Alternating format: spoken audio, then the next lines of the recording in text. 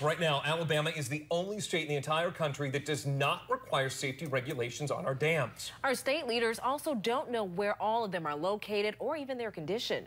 WAAY 31's Heather Mathis is investigating tonight what risk this puts your family in. Are you living downstream of danger? Area engineers say that small dams on private property could be a disaster waiting to happen. Several years ago in Georgia, a small dam failed, killing 39 people. That same thing could happen here because no one knows where those dams are. We estimate there might be 2,200 dams that are in the state. Barbara Lehman works for the American Society of Civil Engineers, or ASCE. They estimate only 2% of our state's dams are federally regulated, like Guntersville Dam, operated by the Tennessee Valley Authority. The rest, we don't know. That means your neighborhood could be downstream of one on private property, and state officials cannot inspect them to see if they're at risk for failing. We do not have an inventory, know where they are. Madison County engineer Richard Grace says his county is only aware of 3 dams and they maintain them, but there are no set regulations on how they're inspected. There is no law that I'm aware of or county rules that would govern how a dam is constructed or maintained.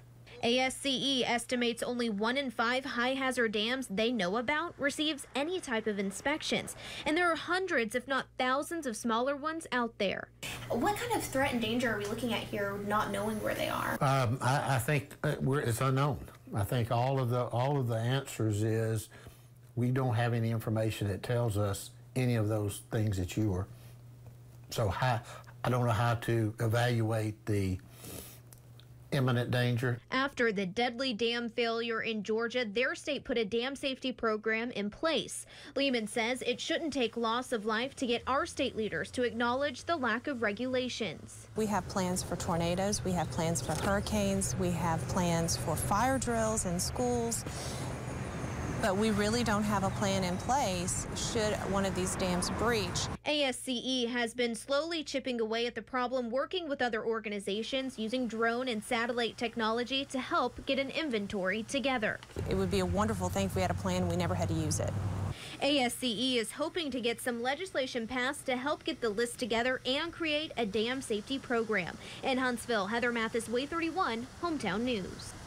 WAAY 31 also reaching out to local lawmakers about this issue. Coming up tomorrow night, how one local lawmaker is taking action after our investigation. Watch that Friday at 10.